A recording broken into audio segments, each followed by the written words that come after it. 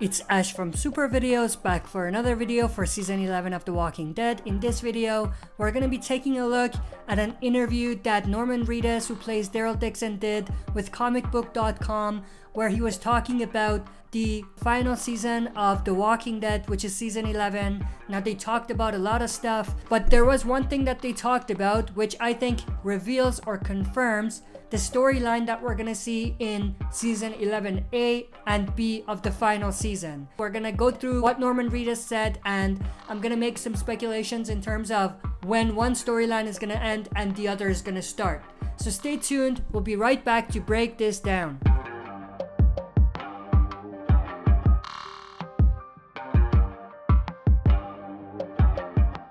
Alright, as always, before we jump into this, if you are not a subscriber and enjoy the content by the end, consider subscribing to join our community, share and smash the like button, and press the bell to be notified when I upload on the channel. Let's dive right in.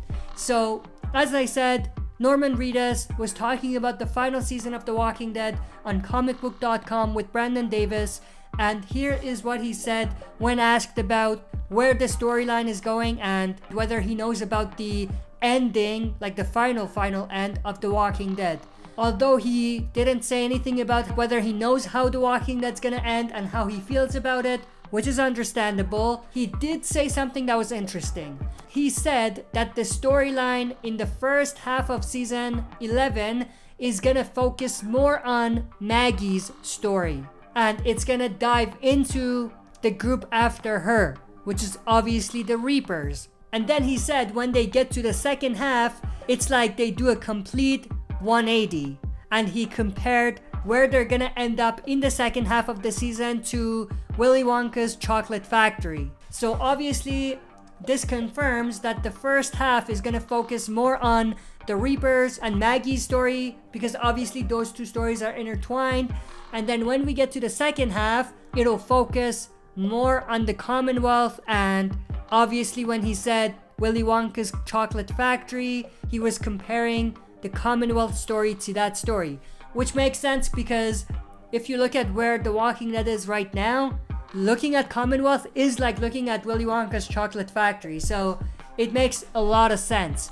Now, one thing I did want to mention is that we still don't know exactly how much of Commonwealth we're gonna see in the first half, but here's my speculations. I think the first half of the season is gonna focus on the Reapers, and it's probably gonna end with a battle with the Reapers where they will be defeated.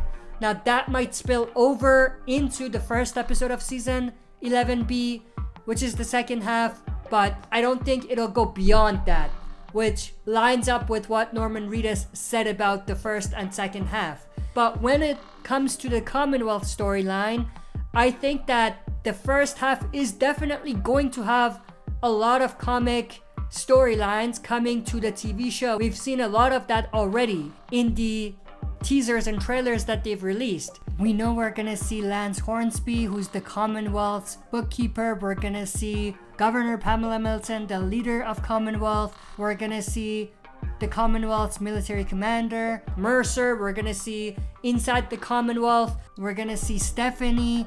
Although we haven't seen an image of her or seen her in a teaser, we know she'll show up soon enough.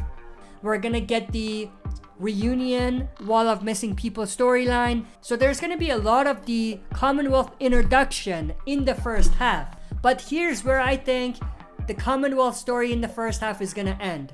I think the Commonwealth story in the first half is gonna end with the Commonwealth agreeing to follow the survivors, namely Eugene, Yumiko, Princess, and Ezekiel, back to Alexandria to see the situation there and to possibly start working together, similar to the Commonwealth storyline in the comic book. Now, with that said, I do think that they are gonna remix the Commonwealth storyline in a major way. There's two big hints at that, which we're gonna talk about on a separate video. But as far as this video is concerned, I definitely think that at least for the first half of the season, they are gonna follow the comic storyline. When it gets to the second half, and maybe by the end of this first half even, we're gonna see a lot more major differences in terms of what they're doing with the Commonwealth.